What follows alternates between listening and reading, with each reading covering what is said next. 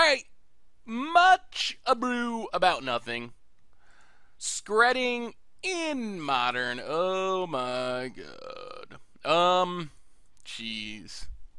This hand is so bad, but it has Scrying Sheets, which, like, draws us a third of a card a turn for 2 mana. Yeah, we can't do it. Well, I guess we're keeping this one.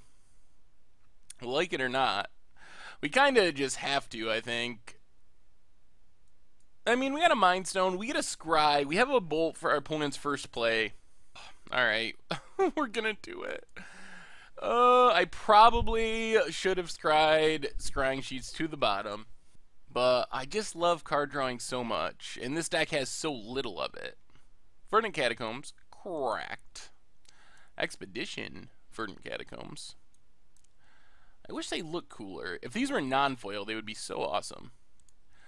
Especially on Moto. Being foil and paper is probably fine, but oh, I wish they were non-foil. Foils are so unpopular at Moto that someone made this awesome point that they should just take and... Oh, that's what this is. They should just take and make all the normal cards foil, so when you open the pack you get like 15 foils, and then once every so many packs in the foil slot you actually get a non-foil, and then that would be more like the paper world. So is this Dredge? Oh no, this is a Reanimator. And they even have a Swamp. Oy. Well, we do have Graveyard Hate. We could draw into Graveyard Hate. We have 2 Relics of Progenitus in the main. Or another Scrying Sheets. This feels horrible, but I think we just gotta roll the dice on a Relic. Alright, Snow-Covered Mountain go. There's a realistic chance we just die to Goryo's Vengeance here. Manamorphose. Maybe they don't have it and they're trying to find it. Manamorphose. I guess technically Skred plus Bolt is just enough to kill a Borgamos in this situation. So at least it's not going to hit us and draw a bunch of cards. And it's not a Griselbrand, so maybe we're okay. Maybe I could have left the Mind Stone and just went on the Scrying Sheets plan. But getting one deeper is probably correct there. Our best way of winning this match is just to have a Relic sitting on the battlefield. That's our most guaranteed way of winning. Alright, Nourishing Shoal splices a Desperate Ritual into Faithless Looting. Well, if they discard a Griselbrand, we're really going to need to just randomly draw a Relic. Whew! Alright. Discards Desperate Ritual and Simian Spirit Guide. So technically we're living. Is Blood Moon even worth it? They still have a Swamp. They can still reanimate something. Alright, I think we don't play Blood Moon this turn. I think we use Scrying Sheets. The problem with playing Blood Moon is it means we can't kill Borborgamos. And we really want to not get hit by it. There's Goryo's Vengeance. Opponent attacks. Well, we Skred and Bolt. Temple of Malice gives our opponent a Scry. Come on, Graveyard Hate. Oh, another Snow-Covered Mountain. Pass the turn. We just gotta hope they don't have it. We survived one. Looting, gonna dig our opponent a bit deeper. Looking for more Goryo's Vengeance, also Griselbrand in the graveyard. There's a Griselbrand, and there's a Goryo's Vengeance. Oh, Tormenting Voice, alright. We're still alive, not dead yet. We're gonna be dead soon, but we're not dead yet. Come on, Relic. Well, we get a Snow-Covered Mountain out of our hand. Do we stop and Scrying Sheets on our upkeep? I think we do. PN Karen. Draw PN Karen. Play Scrying Sheets. Pass the turn. This might be the turn we die. Alright, Flash is back looting. We are officially not dead yet. Also, our blood moons aren't doing much. These being mountains don't really change anything. They've done so much digging, though. You gotta imagine they're gonna find it soon. And by it, I mean another Goryo's Vengeance. Alright. Scrying Sheets, come on, Relic. Volcanic Fallout, okay. Well, Mountain, P and Carenalar. Pass the turn. Problem is with Griselbrand that our opponent can just draw their entire deck. They're at 30 life.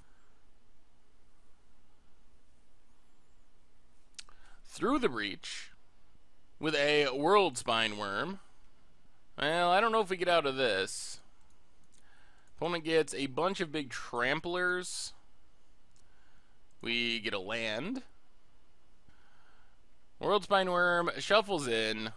Can this keep us alive? Batterskull puts us up to 9. We block, block, block, block. I guess technically,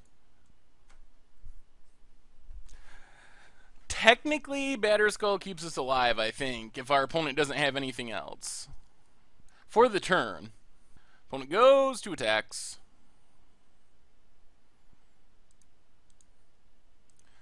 So block, block, block, block. This should put us to 1. Still, what this does long term, pretty unclear. Manamorphose for our opponent. Alright, well, Scrying Sheets. We need a Worm Coil, maybe? Well, we get a snow-covered mountain. We might as well activate on upkeep, because we can play anything. Make sure it's not a land. Lightning Bolt. Does this keep us alive? It might, actually. So we draw the bolt, snow-covered mountain, get in with our germ, puts us up to 5, pass the turn, Nourishing Shoal gains our opponent a ton more life, and they drew a Goryo's Vengeance. Well, that does it. Well, they're going to draw it sooner or later. They had a million cantrips. Well, we can bring in another Relic. We actually don't have that much for this matchup.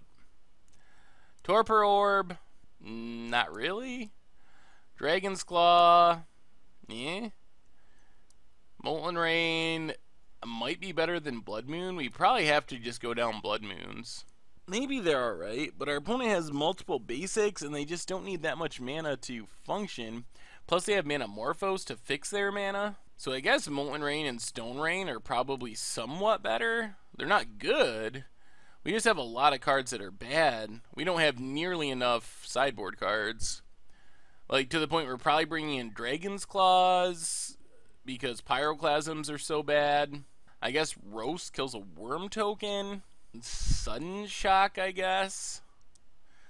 I guess Volcanic Fallout at least is an instant, so we can combine it with Lightning Bolts. I guess we try it like that. We don't seem very well set up for this matchup. Alright, we get to play first. Well, I mean, this hand is good. The problem is our opponent's deck can just kill us on turn 2, and we don't have any sideboard cards. In a normal matchup, I'd be fine just Sudden Shock something, Planeswalkers for value. But I don't know if that plan is good enough against this deck, honestly. This is not much better. Mind Stone to the bottom. Yikes.